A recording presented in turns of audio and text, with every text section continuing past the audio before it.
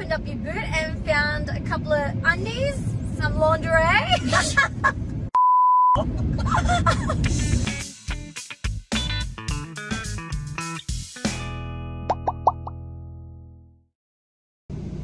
Hi, do you mind if I jump this? Oh, baby Jesus. Hello. Before we get in the tunnel.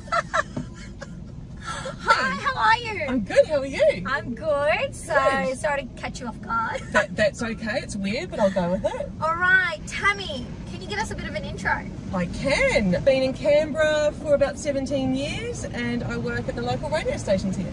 Oh, that's pretty awesome. Any celebrities that you've got starstruck by?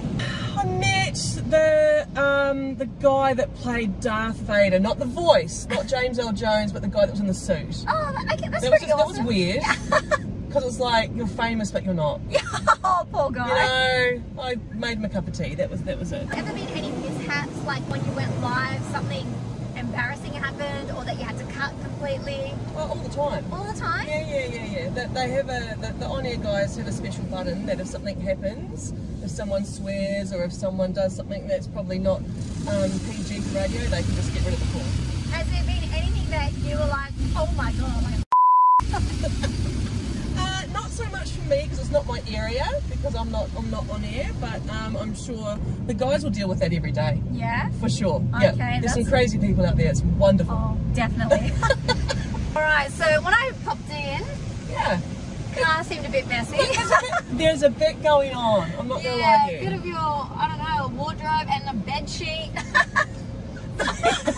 The bed sheets The bed sheets are on bed the car sheet seat. is for the dogs because they are gross. How many dogs do you have? 2, and they are horrible. Oh, well, that's cute. Well, talking about your messy inside of your car, Go on. I heard a few years ago there's a bit of a story circling around here actually. So one of your colleagues, Nige, stole your car because they used to whinge that it's very messy. And they were just like, we just got to take it for a car wash. And they actually brought it here to Phillip Car Wash. Yeah. And when our boys opened up your car, they found a few things.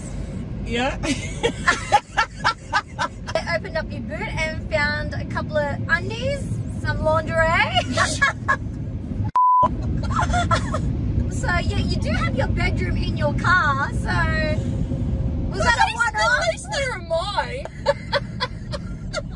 Was that a one-off, or is that the usual? You know.